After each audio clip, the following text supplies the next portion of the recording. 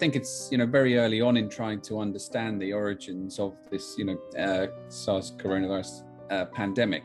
If you look at the epidemic with the SARS-CoV-1, it took over a decade to really get a full understanding of the origins there.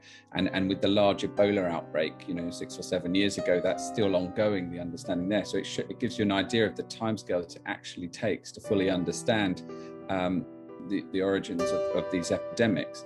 And so consequently, there's a danger there when we've got that, still building that understanding of numerous theories, then everything, so many possible hypotheses, because the data isn't there yet.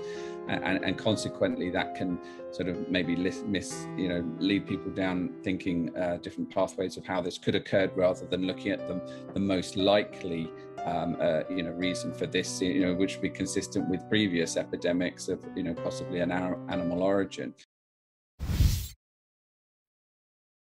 And there's a number of different hypotheses, but I think starting with only one hypothesis that is actually probably statistically a less likely hypothesis compared to more likely theories is not necessarily, an approach that's likely to yield the best information. Everything needs to come together more in terms of, seeing the bigger picture and working together in that way, following the normal established methods of rigorous scientific study that we've had, going for a long time now.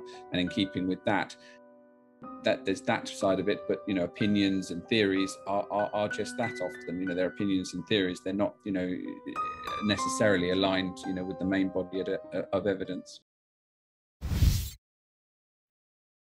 It's so critical that science can act impartially. It's not following a particular agenda, because ultimately we're trying to get a better understanding of the outbreak, while simultaneously trying to get a better handle on the outbreak. So I think that, the priority at the moment is obviously getting a handle on the pandemic, but as we understand the origins more, that can inform not just our understanding of this outbreak, but of future potential outbreaks and how they can be prevented. So it's a very important area of study, establishing this origin, but it takes time and needs to really, weigh up all the evidence.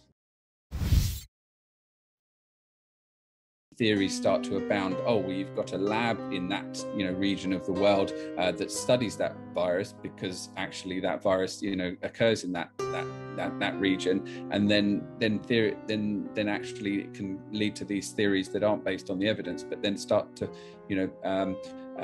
point fingers potentially at the groups trying to yield a greater understanding. So there needs to be a transparency with all the evidence, but also a culture that promotes that transparency and doesn't lead to any groups feeling that if they discover something, it might actually come back to be the finger pointed in their direction, because it's a global disease and it requires a global understanding.